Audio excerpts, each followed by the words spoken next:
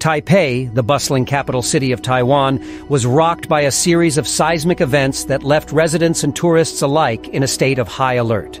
The Central Weather Administration reported that the strongest of these quakes was a magnitude 6.3 tremor, which originated in the eastern region of Hualien.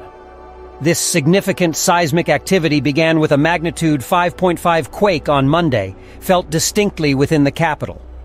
As the city braced itself, a succession of aftershocks and quakes followed, with two particularly intense tremors occurring in close succession around 30 a.m. local time on Tuesday. These quakes were so powerful that they caused buildings to sway, window panes to rattle, and even led some to mistake the shaking for vertigo. Olivier Bonifacio, a tourist in Taipei's Da'an district, described the surreal experience of realizing that the building he was in was rocking back and forth.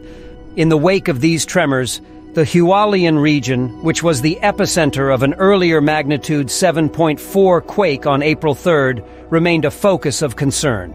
That previous quake had triggered landslides and significant damage, leading to at least 17 fatalities.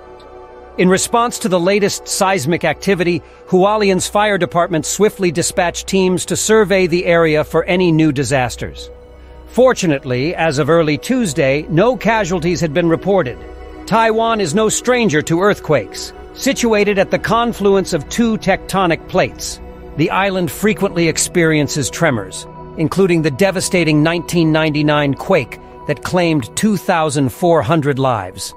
However, enhanced building regulations and public awareness have significantly contributed to disaster preparedness, potentially averting more severe outcomes during the April 3rd event and its subsequent aftershocks. Before we wrap up, I'd like to invite you to subscribe to my YouTube channel, 179 Seconds. Your support helps us continue delivering timely and informative content. Also, follow us on Twitter, Instagram, and TikTok at 179 Seconds for more updates and insights. This video was created using Lumen 5, an AI-driven tool, and includes content based on information from various news channels.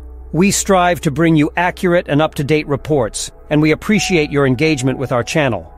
Thank you for watching, and don't forget to subscribe to 179 Seconds for more crucial news stories like this one. Stay safe and stay informed.